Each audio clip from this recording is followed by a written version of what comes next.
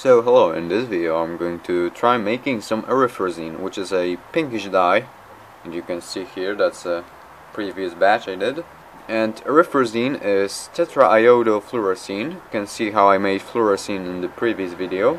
The erythrosine is used as a food additive, as coloring, and we are going to make it from iodine, sodium bicarbonate, and some fluorescein.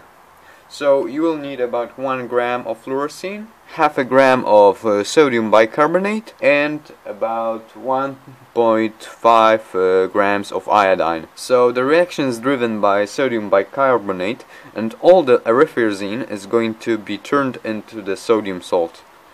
So yeah, I'm going to mix the sodium bicarbonate and fluorescein, and I'm going to weigh out some iodine. And also I will use some ethanol as a solvent.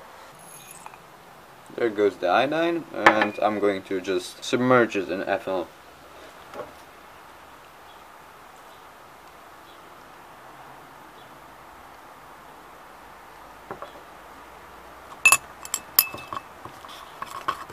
Okay, now we're going to heat the mixture on a hot plate. So I just didn't want to set up a reflux column and just pour it down into a new flask, so I just set up this simple reflux going with a cold water flask on the top. As you can see, it's condensing, and I will let it reflux for some time. So it has been refluxing for like 40 minutes, and I'm going to add water to this. And excess iodine is going to fall out of solution. I'm not sure why there's iodine falling out of solution, because I used a stoichiometric amount of iodine. But when I add water, you will be able to see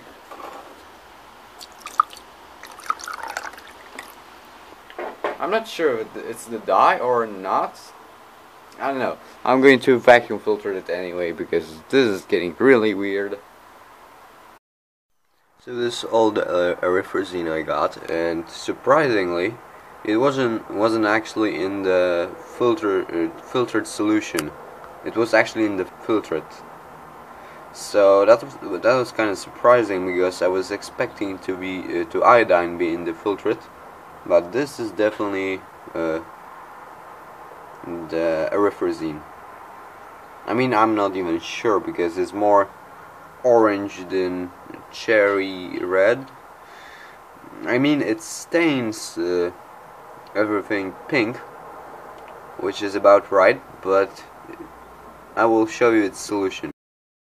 So I'm going to put some sodium carbonate to convert it to the salt, because apparently I was expecting for the sodium bicarbonate to turn all the erythrosine produced in a salt, and that's why it would be soluble in water. Well, that didn't happen apparently, for I don't know what reason.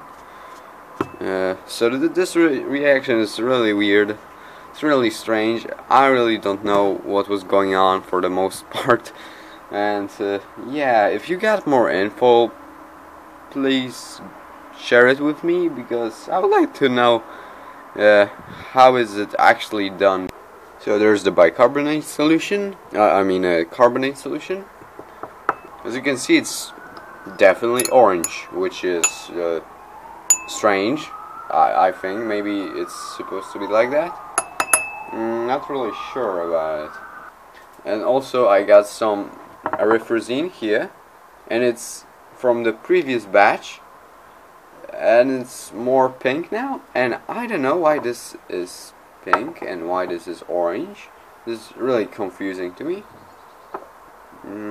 Maybe this is not actually erythrosine, but some 2-iodofluorescein. Yeah, I have no idea at all. But I have made some kind of dye, right? Really strange. Well, it's kind of pinkish orange. Maybe that's because there's still some leftover fluorescein in there. Yeah, that might be it. I think that might be a good reason why we got our orange product, and this is apparently more pure erythrosine than the one that I did. Okay, let's try to stain something like cotton with it. Yeah, it's definitely more pinkish. Yeah, that's more like it. That's more like it.